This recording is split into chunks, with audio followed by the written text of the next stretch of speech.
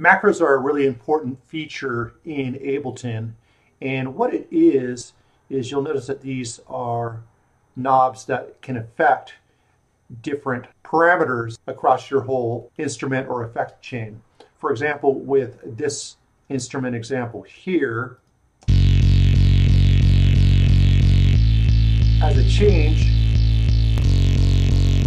the macro, I get different results.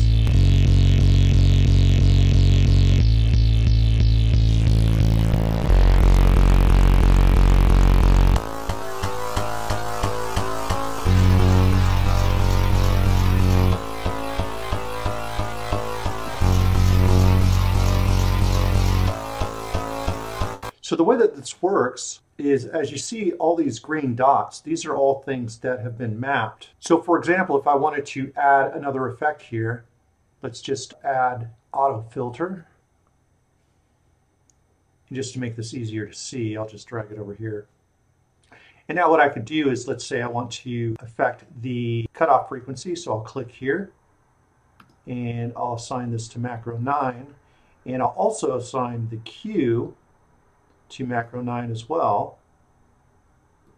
So now both of these are being affected equally.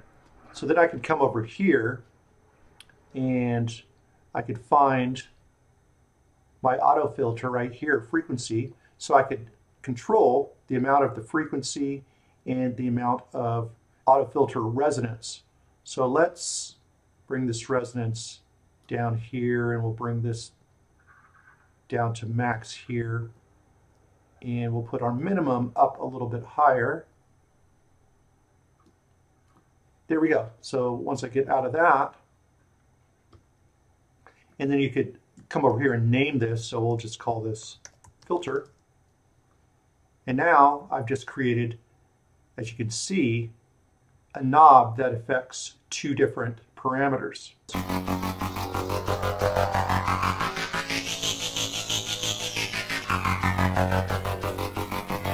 So that's macros.